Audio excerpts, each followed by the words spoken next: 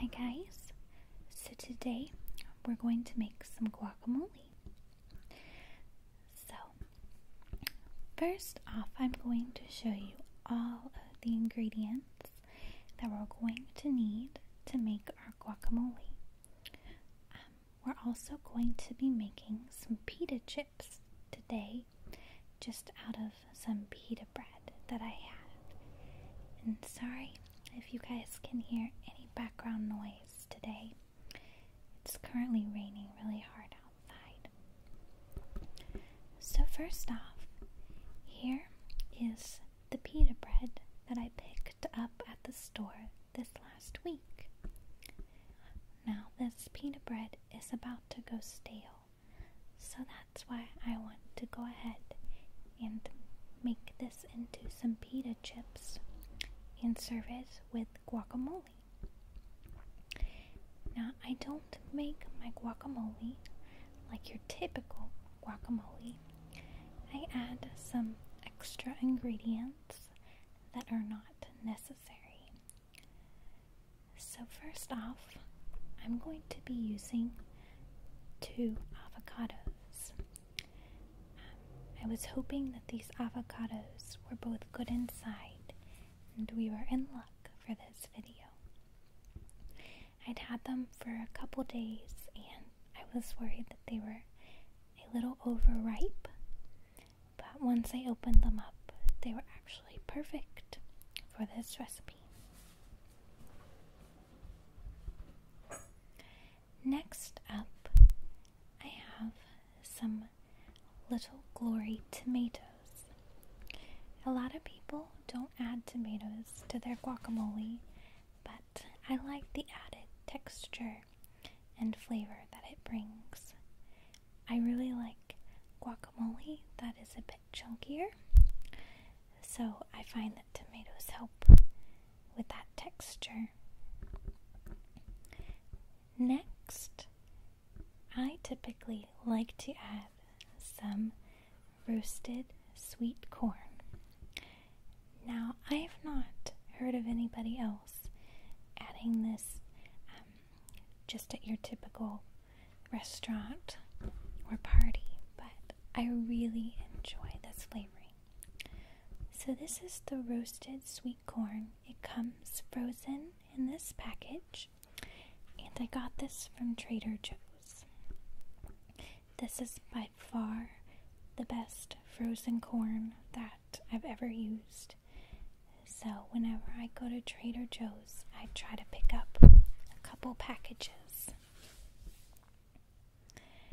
Next, we have our red onion. You can use any type of onion that you prefer, but today I just had a red onion left. I typically like to use shallots. I find that they have a milder flavor to them. We'll also need the juice of 1 lime, possibly 2 limes if this one does not work out. I also have some cilantro here. I'm sorry, I know the videos kind of cut everything off towards the top. But I store my cilantro actually in a mason jar. I read online that if you put it in water in a jar, and if you place a large plastic bag over the top, that it will stay fresh in the fridge for quite some time. You will need a Ziploc bag though to place over the top. You don't want to use just a plastic grocery bag or anything like that. And I've had cilantro last several weeks for me when I've stored it this way.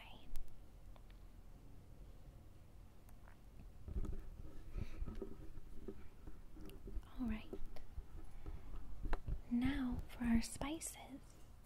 Here I have some Mediterranean sea salt. I typically do not like to add salt to my meals. I know it's not the healthiest, but here the guacamole will definitely need it. I really like the packaging for that salt as well. I got that at Target a couple months ago. Then we're also going to add some pepper. Here I have some bourbon barrel smoked pepper, and it is absolutely delicious. I got this pepper from a local spice shop, and you could go in and test out all the spices, and this was definitely my favorite one that I tried. Alright, now I'm going to show you how to make the pita chips. So first off, I just covered this pan with some tin foil. It's an older pan, so that's the only reason why. And I'm going to want to put some cooking spray down, just so the pita bread will not stick. Here I'm using an olive oil cooking spray, which I found to work quite well. I don't like to just use the typical Crisco spray or anything like that. So here I'm taking our pita bread, and I'm going to open the package and take out some of our pitas. Now these were already split in half. They came that way in the packaging.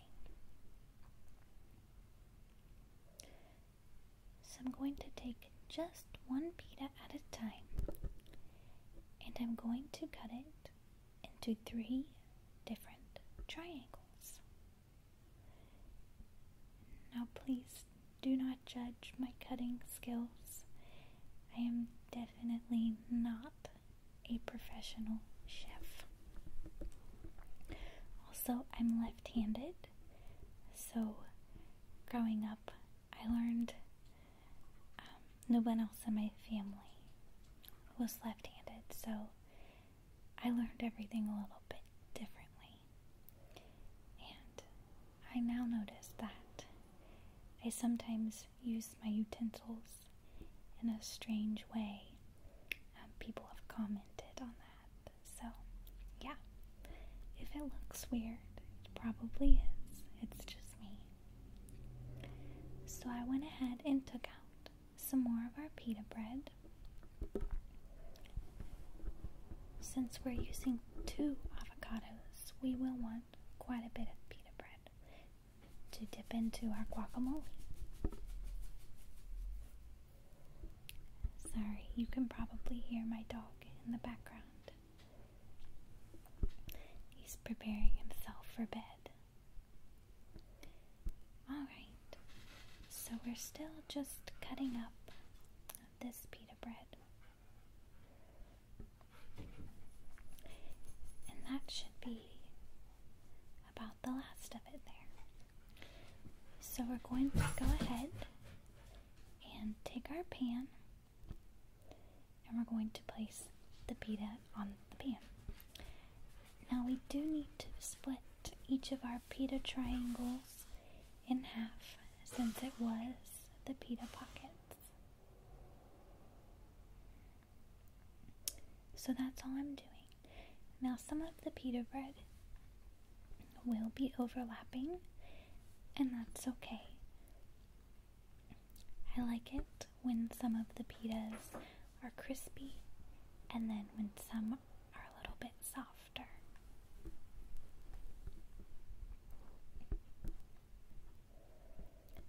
And this honestly is one of my favorite things to make.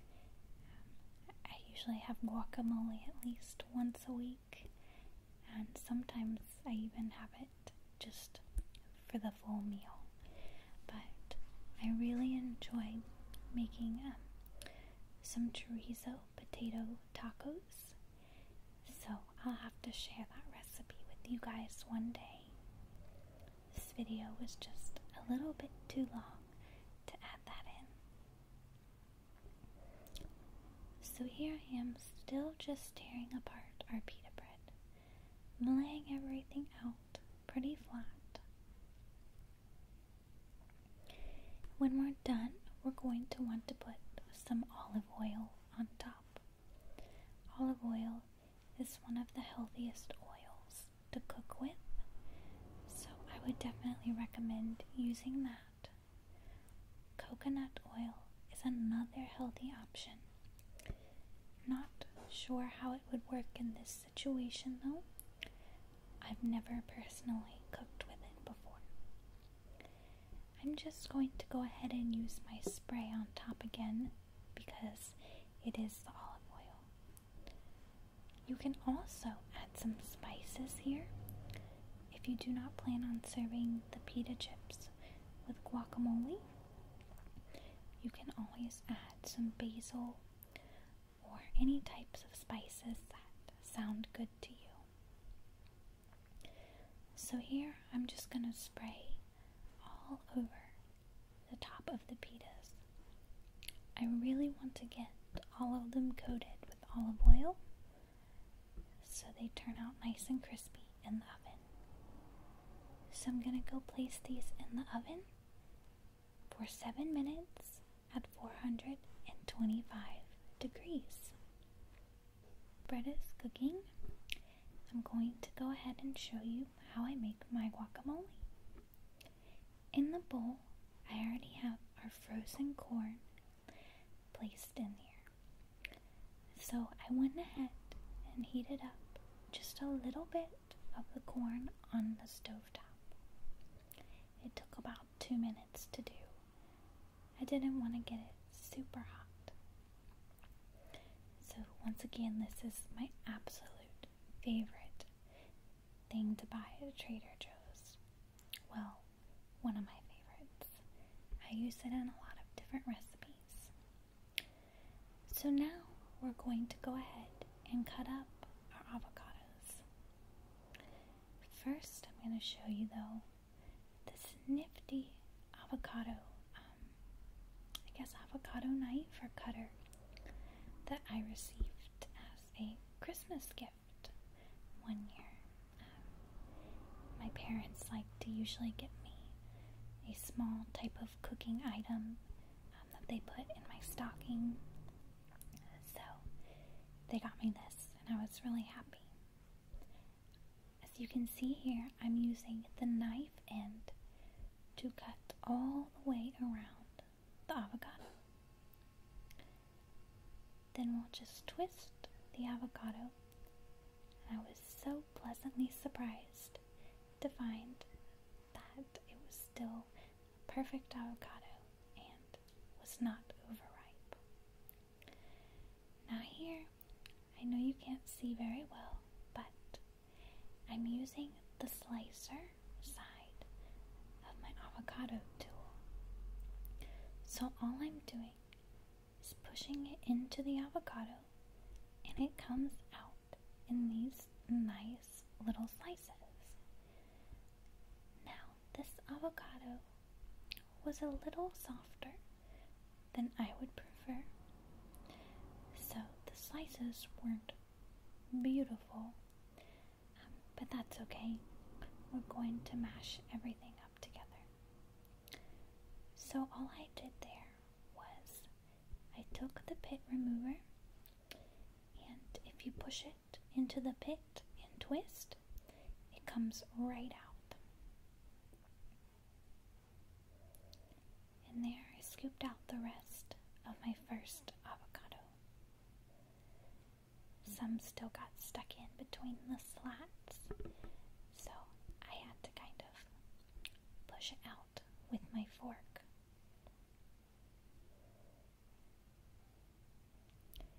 Now we're going to go ahead and cut up our second avocado.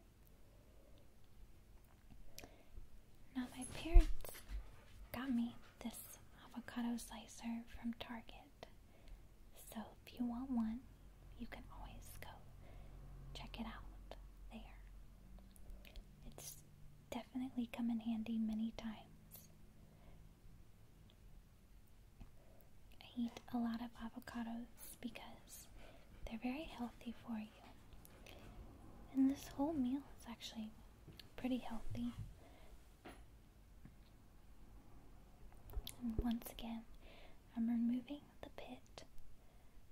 Sorry, you cannot see it. I was zoomed in a little bit too close, and I didn't realize until I had finished making the video. So there I go, and I scraped out the rest of our avocados.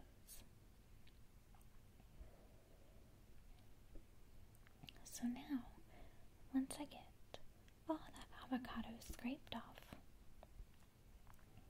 I'm going to go ahead and mix everything together. So here's kind of what it all looks like. I tend to prefer my guacamole to be a bit chunkier, but these avocados were extremely soft today, so I decided to go ahead and just mash everything together very well. It still tastes the same, it's just more of a texture preference. I don't want to mash it too much here though, because we're still going to need to add some more ingredients. So now we need to cut up the rest of our ingredients for our guacamole. First, I'm going to cut up some of our tomatoes. Once again, this is just my personal preference to add tomatoes, so you do not have to do this. I got these smaller Glory tomatoes. I really prefer how easy they are. Typically, if I'm just preparing a meal for 1 or 2 people, we sometimes don't need a whole tomato, and I found that it tends to go to waste, but these last for quite some time before going bad.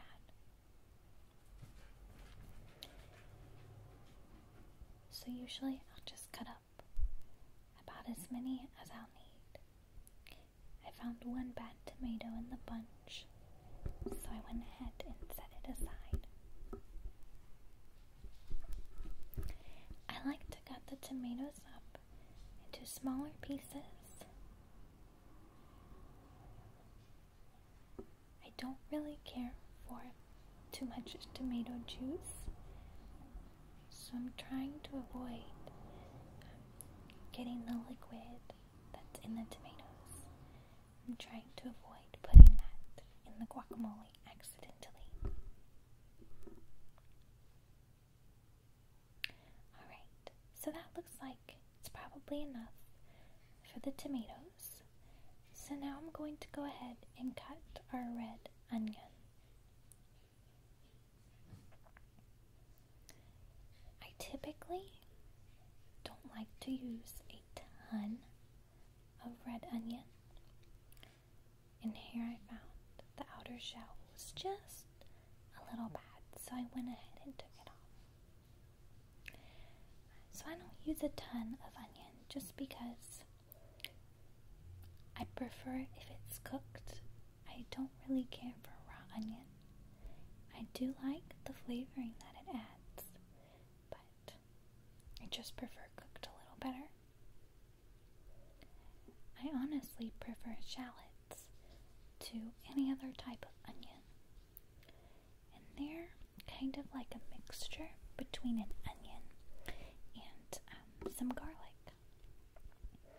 But they didn't have any fresh shallots when I went to the grocery this week. They had a couple left in the bin, but they looked pretty bad to me. So we went ahead and went with the red onion. So we're now going to mix in everything pretty well. These are all the main ingredients of our guacamole. We still need to add our spices and some more flavoring, but for now this is the main part of the dish.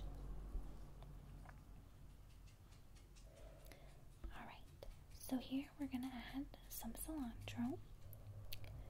So I'm picking off just a bunch of the leaves that look the best.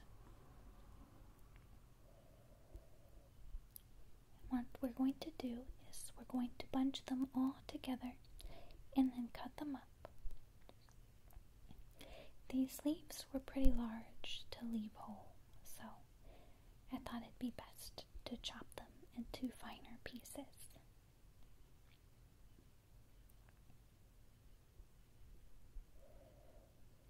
And I didn't pick off any of the stem, so we just are using the leaves here.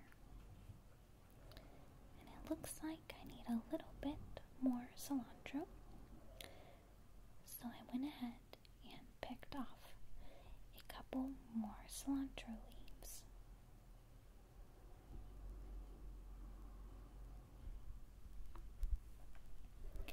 I really enjoy the way cilantro tastes, but I didn't realize that there's a large group of people that really dislike cilantro.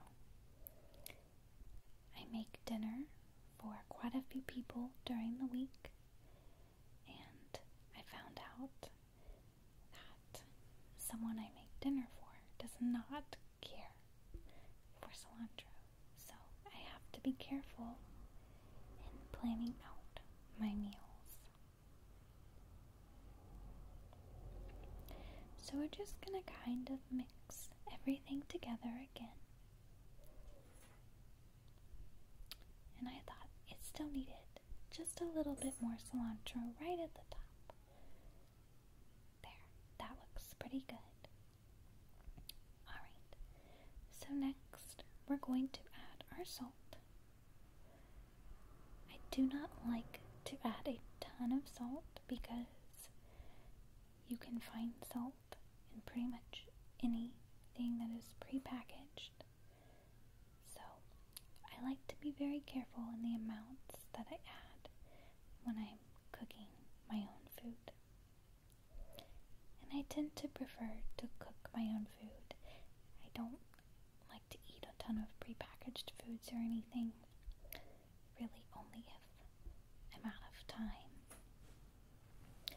So here we're going to add our bourbon barrel smoked pepper, and I do go quite heavy with the pepper here. I really like the flavoring of this specific pepper that I bought, so I tend to add quite a bit. I forgot to mention earlier in the ingredients list that you will want to have some red pepper flakes. These are not a necessity, but I really like the added spice that it brings to the guacamole. So be careful in how much you add if you have a guest who is sensitive to the amount of spices used in a meal. So here I am, just cutting our lime in half, and I'm making some small indentations just so the lime will juice a little easier. This lime had a lot of juice inside, so I was lucky I was able to get away with just using one lime. I really like the lime flavoring, so sometimes I'll add 2 limes if I'm using 2 avocados. So here I am, just getting the rest of the lime out. And now here's our final mix. We want to mix everything together extremely well. If you want to have a chunkier guacamole, don't push down too hard with your fork. Here my guacamole was pretty soft and mixed together well. So now we're going to add some of our pita chips.